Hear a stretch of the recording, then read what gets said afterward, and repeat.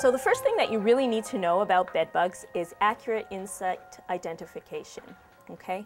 Bed bugs, they're flat, they're oval, they grow up to about 5 millimeters in length, so you can think of them the same size and shape as an apple seed, okay? They're also about the same color. They're wingless, they don't jump, they don't fly. So if somebody's complaining of something jumping, and it's usually a flea, if that is the case, especially between the ankle and knee, fleas, not bed bugs, okay? So the adults, as I said, they're oval shaped, there's no wings. They're as flat as a piece of paper before they feed. Once they feed, they do plump up, and then also after feeding, they turn more of a darker mahogany brown color. Bed bugs have a lifespan of about 1 year, and during that time, a female can lay anywhere between 200 to 500 eggs. So a bed bug can travel about 100 feet in order to gain a blood meal, okay? So that's how bed bugs can travel between units, and also they can travel between buildings. Recently, over the summer months, we did see bed bugs actually traveling along the cable wire, out through the window, and into the next unit, because the cable wires were run along the outside of the unit. Bed bugs have been known also to lie dormant for about 14 months, okay? So it's basically, if they're not getting a regular meal, they basically hibernate, like how a bear would, okay? They do breed very rapidly, and usually on an average day though, a female will lay anywhere between 3 to 4 eggs. Here is a picture of the eggs. The eggs are actually whitish in color, okay? You can think of them as same shape as rice grains, but 1/5 the size. It's hard to distinguish between a cockroach excrement and bed bug excrement, especially along baseboards, but if it's in the bed, you can usually tell. But if you spray that excrement with water, it actually turns back red if it's from a bed bug. We do know that eradication of bed bug infestations is also very difficult. It's also very expensive, and it's very time consuming, okay? And we're also seeing huge insect resistance, okay? A lot of people keep saying, oh, bring back DDT on a limited basis, even if we could, because we can't, we're not getting it back. Studies have shown that as early as 1944, bed bugs have begun to become resistant to DDT. And studies that they're doing recently on current bed bug population show that they're actually resistant to DDT.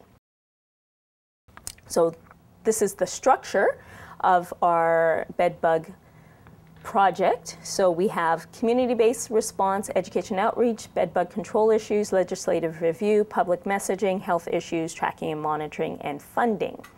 We've also definitely promoted our integrated pest management approach, and that's basically how we deal and treat bed bugs, and that's a combination of different things. So it's not just the actual spray, because spray alone will not get rid of a bed bug problem, but it involves things like vacuuming, caulking and sealing of a unit, making sure the laundry is done, steaming, and of course, education, right? We work with many different external agencies that provide personal support care and other housekeeping care to tenants to just see how we can better assist them. So, as part of the impact, people have to remember that anyone, anywhere can get bed bugs. Bed bugs do not restrict or keep themselves to social economic lines, okay? Whether you're low income, whether you're high income, middle class, doesn't matter, we're all at risk.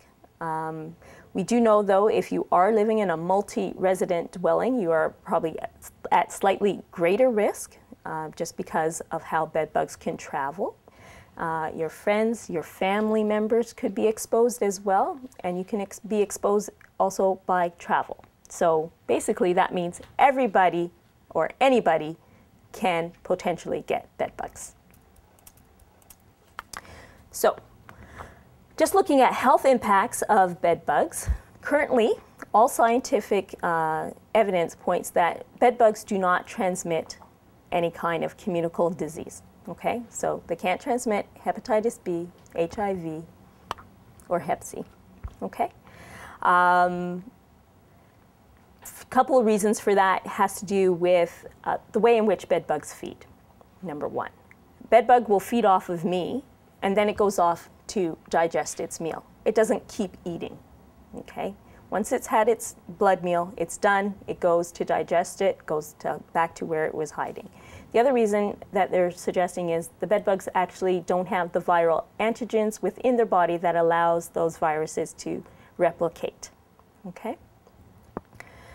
But what we do see are allergic reactions. So some people have no reaction whatsoever to a bed bug bite. Some people have a delayed reaction, so they may not see a welt or a red mark for a couple of days, okay? And some people have an immediate reaction. So as soon as they're bitten, they'll get a red mark or they feel the intense itch. What we do see lots of too are secondary bacterial infections from scratching your bite marks. And recently we've seen about 4 severe anemic reactions. Bed bugs treatment and preparation is also very expensive, okay? It takes a lot of time. So imagine packing up your entire house, but you're not leaving, and you can't use cardboard boxes. You have to only use plastic bags or plastic totes.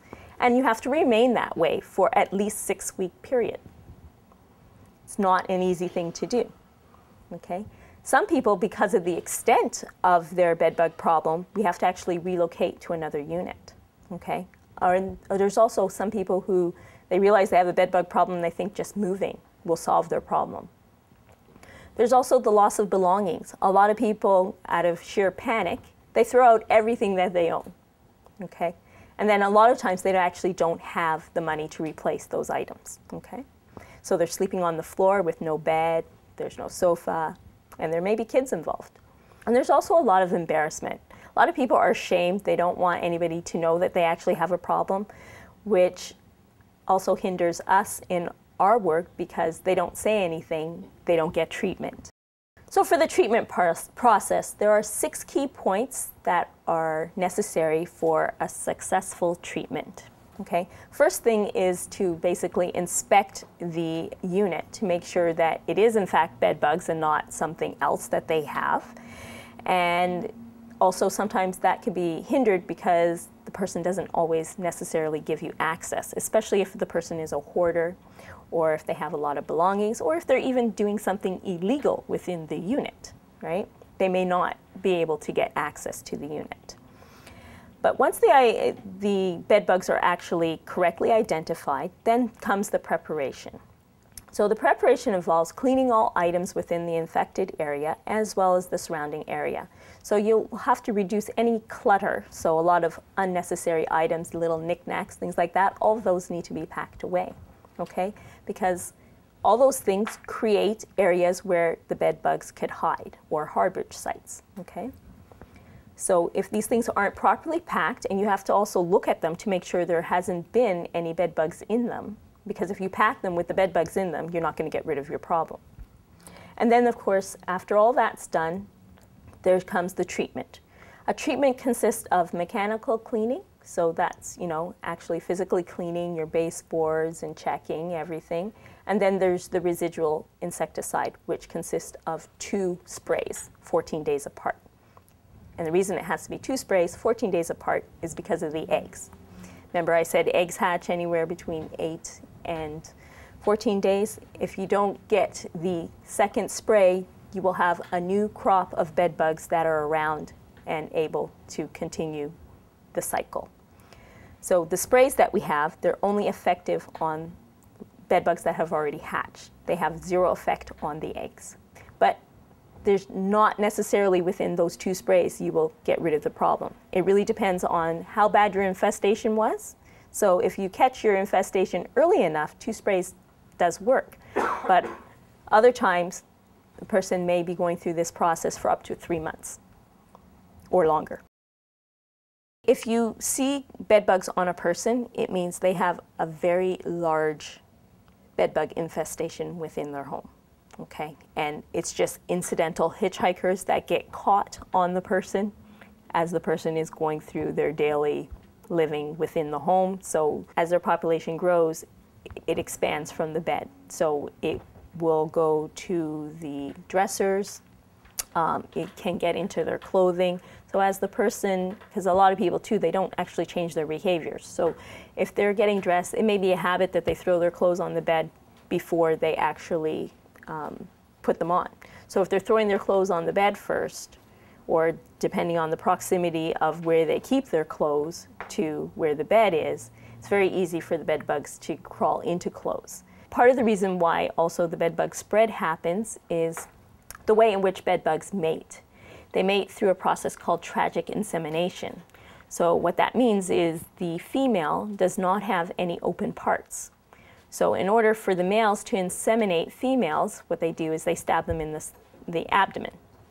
So because of that, females try to get away from the males, so they will go usually away from the greater population. So that's why you tend to find an obscure bed bug maybe in a closet, but then she'll lay her eggs out in the closet too, right? So creating the infestation to grow. And the likelihood for the paramedic to actually be taking it home with them is probably very small. Like I said, I've been in the worst infested places that you can imagine, and I've never brought anything home with me. So that's it. So I've never brought the best practice procedure, the risk is minimal. That's correct. That's correct. And generally, I mean, even if you're afraid of bringing them home with you, I'm sure they have facilities. Do you guys have facilities here that they can actually change their clothes before going home? Change their clothes at the station. Yeah. So you change your clothes, you know, don't make it a practice of bringing your clothes home. It's the same thing that, you know, I spoke with the hospitals about. Why are people coming to work in their scrubs and going back home in their scrubs? Your scrubs should be changed before you leave the hospital, and bag it. If there's no facilities to do laundry on site, you bag it till you can get it to the dryer. Frankly, you should be changing into your scrubs when you get to work. Exactly, right? You shouldn't be wearing them on the subway and whatever on your way. When you get to work, you should be putting on your scrubs. When you're finished your shift, you should be putting back on your civilian clothes. Same thing should be here, okay? And then as a practice, just because you don't know, unless the person is severely infested, and if they're really worried, it's when they take off their clothes into the dryer till there's enough to do a full load. That's it. Any other questions? You talked about them in the grooves of your shoes. Were they able to cling to your shoe, or was it the fact that the groove in your shoe was small enough that they actually? The groove in my shoe was big enough that they had crawled on, obviously, and they were just hanging out. Because that's what bed bugs do. They just will, you know, it's an accidental. Yeah, they'll just hang out. So if you just gone outside and stamped your feet a few times, would that get out? Yeah, they'd fall off. They don't have like little claws to hang. Yeah, no, there's no little claws to hang on. So even just in walking, that's why, that's how people tend to drop bed bugs, because in their walking, they cannot like grip and hang on, right? It's accidental that you end up bringing them with you, but they will drop off as they go. They won't scatter. They're not like cockroaches where you flick on the lights and everything goes. They're actually very slow moving. They actually have very poor eyesight as well. So they basically track a person through their carbon dioxide trail and their heat trail. So even if you shone a flashlight on bed bugs, it may realize, oh, there's something bright on me, and it'll move, but they're lazy, so they will eventually move out of the way so that they're in a darker place, because they do like dark areas. But as their population grows and they're vying for food source, it doesn't mean that during the day they won't feed, because normally it's their behavior to feed between 3 a.m. and 6 a.m. Becoming active usually around 11 o'clock in the evening. But if the population is very large, you will see them moving around during the day, because all the bed bug bites that I've ever gotten, I've gotten during the day. I've never gotten at night, and it's in while I'm visiting clients. So if they're hungry and they realize there's a food source there, they will come out and try to feed. So what I do, as soon as I get home, I take off everything that I'm wearing. So this is right outside my door. I take off everything and I enter into my laundry room, and everything just goes into the dryer. My shoes, I actually just leave them outside. But you're seeing these visually, like when Yeah, look, you can see they're them. easily You can see identifiable them. to you, or You just- can well, you're the absolutely expert, see someone them. who's not, let's Even say. someone who's not, you can see them. You will know if a place is severely infested upon entering the unit. Because when you walk in, you will see little things crawling all over the floor. Okay, they're the size of an apple seed, so you can see them. The only ones that you may have a harder time of seeing are the first 3 instars, because they are small. The first instar is as small as a pinhead. The second one is only slightly bigger. But by the third one, you can see it. I mean, you can still see a first, second, and third instar, but you have to know exactly what you're looking for. It's just because they're really, really small, right? But you can see them. Same with the eggs. You can actually see the eggs. A lot of people think you can't see the bedbug eggs, but you can, right? You just have to know what you're looking for, because otherwise you'll think it's dust as opposed to being eggs, okay? But you can see them. And are the eggs, sorry, No, we're good. just gonna ask, are the eggs clustered? Yeah, they're usually in clusters of 3 or 4, but usually where they lay the eggs, they tend to always come back and lay the eggs there. So as the infestation grows, you'll see a bigger and bigger cluster of eggs there.